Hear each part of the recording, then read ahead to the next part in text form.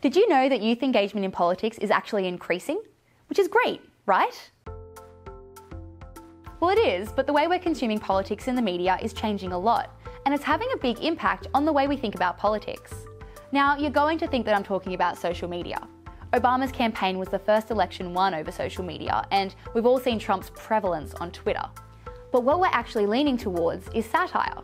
It's that classic image of the late-night talk show host, observing current affairs with a sarcastic twist, making jokes, making the news a little bit more interesting for us to consume. Let's pull back from the daily Trump-induced chaos and take a look at the norms that his presidency has violated, and not the obvious ones, like the fact that he never released his tax returns, or that his own daughter and son-in-law work in the White House, although, admittedly, I am using the word work there so generously that I should be able to deduct it as a charitable donation on my taxes. Now, part of this is that with the spreading of fake news, the fear of being duped by the common media, and newspapers not being so popular anymore, it's kind of comforting to hear from someone in a position of authority that they're having the same doubts as us, and that they can laugh about it. Academic research has found that youth are more inclined to trust sarcasm over standard news. It's a gateway to political awareness for people that aren't really inclined to be interested in these issues. What are we doing here, man? Well, thank you, Judge, or what do you call a lady judge? A flight attendant? Something like that?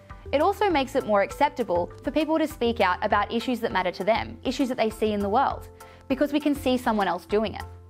Research has also shown that discussing topics like this has made people engage on a deeper level.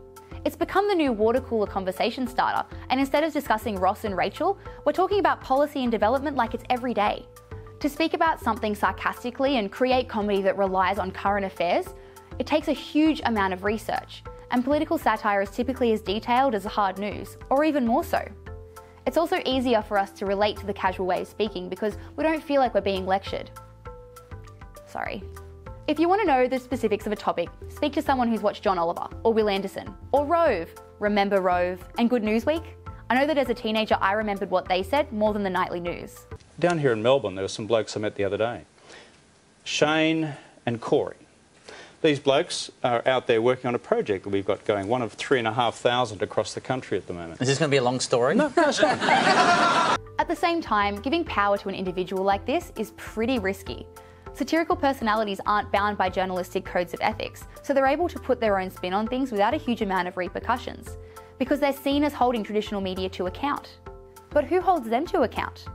Just as the headlines of The Telegraph and The Sun Herald contributed greatly to the election of Tony Abbott, political satire like you see on the ABC tends to favour the left-wing liberal ideals. They also appeal to people with a higher level of education and can tend to alienate people that have not been to university. So the great thing is that today we're more engaged than ever. More youth are joining political parties in their communities and at university. The plebiscite for gay marriage in 2017 demonstrated record numbers of people enrolling to vote and have their say. We care. But at the same time, we're more cynical, more realistic, and that's okay too. In fact, it's probably for the best.